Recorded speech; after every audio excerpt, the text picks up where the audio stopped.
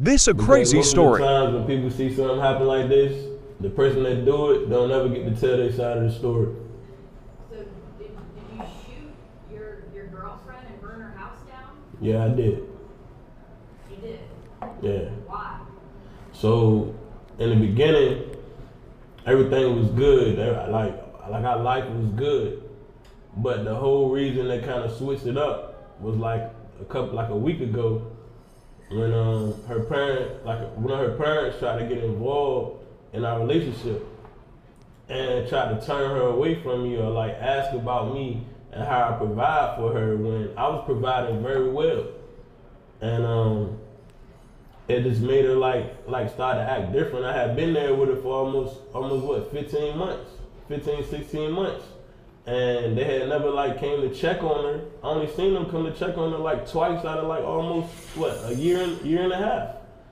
And I had been there for her emotionally, physically, and spiritually, but it was like when she tried to move on to the next chapter in her life, when her mom asked like, how would he provide now that you about to get a good job? How would he provide?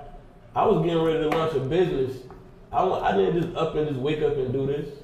Had y'all had problems before?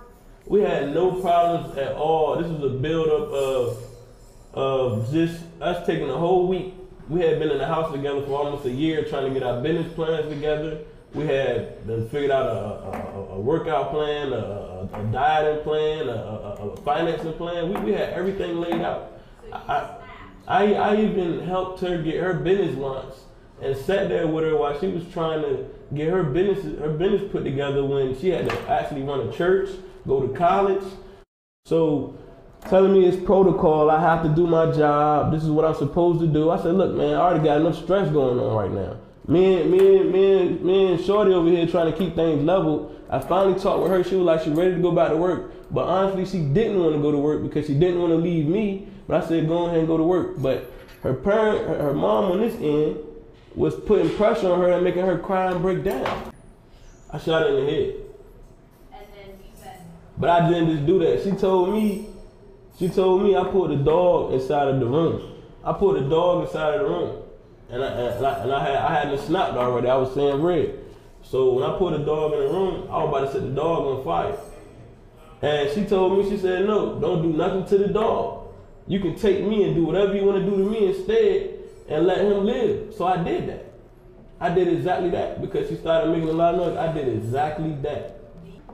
I mean, when you snap, you don't think about remorse. You just snap it. So, I mean, do you have remorse if you ever tell a lie? Do you have remorse if you ever look somebody in the face and told a bold lie, or you had a question but you knew the answer but you just want to see what somebody's going to tell you? Do you have remorse when you feel, when you look in the mirror and you know this is not the right way to go out, but you still go out like that? Like how many times in your life do you feel like you have remorse? And the reason why it made me set the house on fire was because even watching the cameras, just like I told you, when her mom tried to get involved, when you try to get involved in somebody's relationship or you speak on the person that they with, I watch you on camera come check on her. You didn't even come and knock on the door. You just called her phone, but you didn't come in. She was dead since Tuesday. You came to the house on Wednesday. I was texting you on her phone. You knew something on right, but you still had a key and you still didn't come in and check on her. so you killed her Tuesday, set her house on fire on Thursday? Exactly.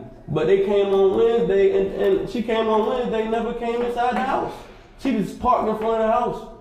So that's what made me fight. That's what made me fiery mad. Like, yo, y'all, like, this is what escalates when you jump in front of somebody's relationship and you act like you want to be there, but you came all the way to the house from Suffolk, Chesapeake, borderline. You drove all the way from there and you just parked in front of the house and you just drove off. If you had opened up the door, you would have realized that the house wouldn't be on fire. He was already dead. When did you kill Mr. Baxter? He was dead on Wednesday. You killed Mr. Baxter on Wednesday? Yeah, he was dead on Wednesday. So, Coleman, tell me this. Before we get into that, what's your relationship with Mr. Baxter? He basically raised me.